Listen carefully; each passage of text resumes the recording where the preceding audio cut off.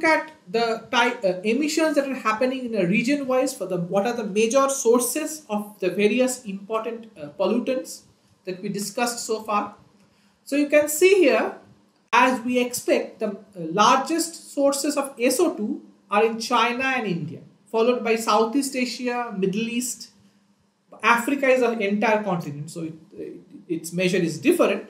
But China and India are the largest sources of SO2 emissions because they rely a lot on coal power plants to drive their electricity production, and coal emit a lot of SOx or SO2 emissions. Okay. Comparatively, European countries, United States, Latin America have significantly lower SO2 emissions. Okay.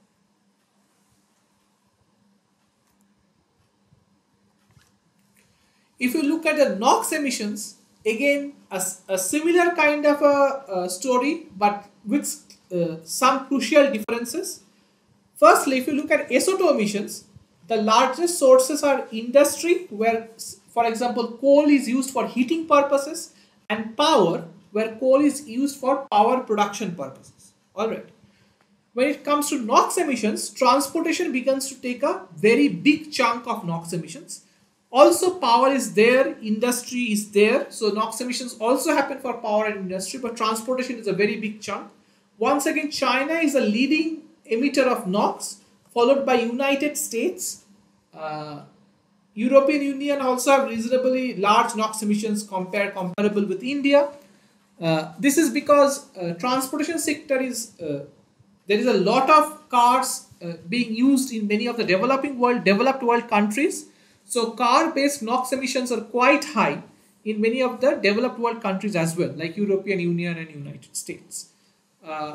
In China and in India, power production also takes up a significant chunk because coal-based power production also produces a lot of NOx along with transportation. Okay.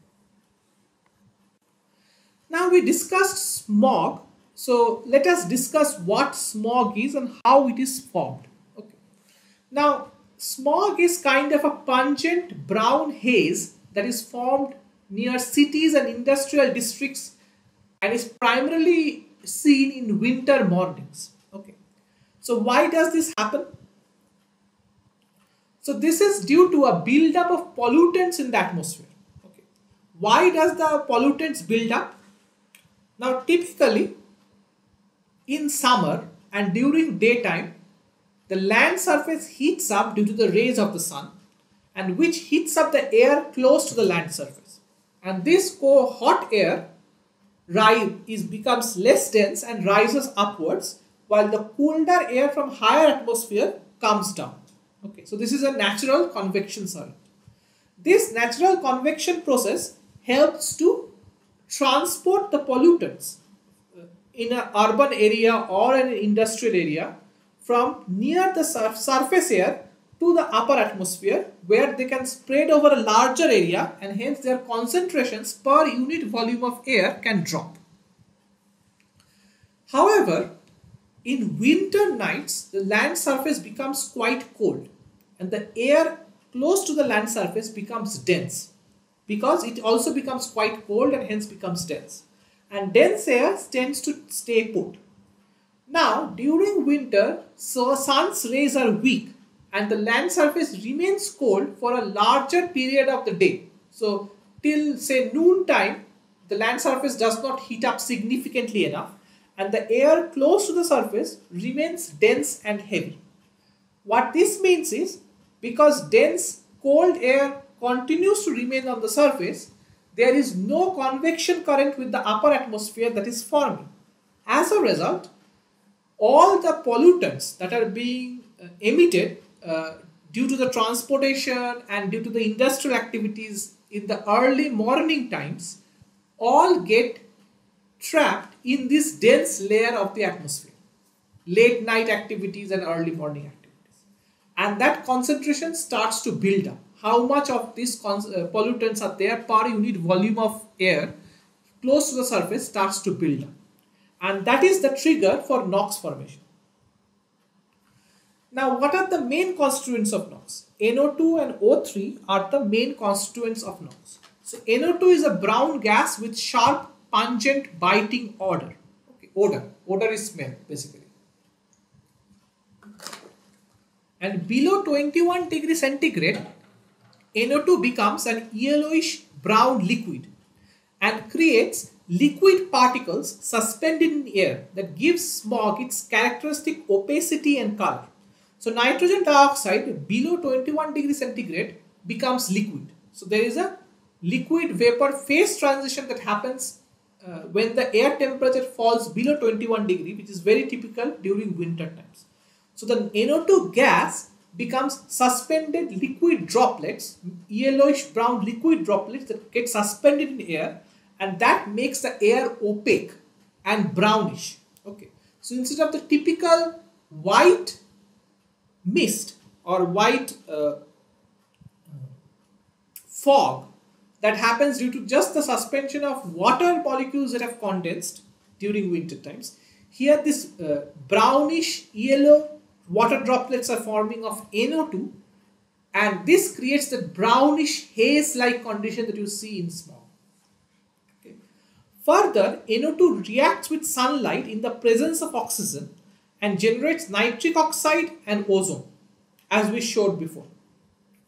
And this ozone has a pungent chlorine-like smell, so a fishy chlorine-like smell, which gives smog its characteristic pungent and foul smell. So the foul smell of smog that you see is due to the presence of ozone, and ozone is pale blue in color. So often you will see smog has a kind of a bluish brown tinge to it. Okay, and it's also extremely harmful to lung tissue. So that is what makes smog a significant health hazard. So that is kind of expression of how smog forms and why it particularly forms in winter, and what are the toxic gases and liquids that are present in it. And again, this is a state of global air report that was published in 2020, from which I am getting this map. It gives the distribution of smog particles, okay, exposure to ozone and smog. So this is the concentration of ozone close to the surface, and it's kind of a surrogate for of occurrence of smog. And you see once again, India is the country which has the largest concentration of close to the surface ozone. So you have a lot of smog formation in India and also in Middle East, but particularly in India, where you have 65 to 68 parts per billion of ozone present close to the atmosphere, which is a very high number. Next, we can come to particulate matters. Okay, so particulate matters are often written as PM10, PM2.5, PM1 and PM nano. These basically are the average diameter of the particles that we are discussing. So PM10 has 10 micrometer sized particles in it on average. PM2.5 is 2.5 micrometer sized particles.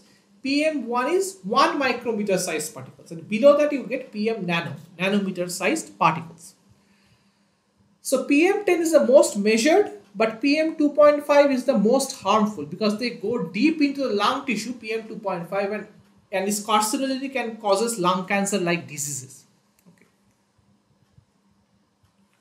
And it is kind of made up of either dust particles during construction dust, etc., as well as soot particles due to incomplete combustion. Okay, so those are the main processes by which particulate matters are formed. Okay. And again, if you see, China and India as countries have the highest concentration of particulate matter 2.5 emissions in the world, which again partially explains why you have so much mortality rates due to pollution in these two countries, as well as Southeast Asia.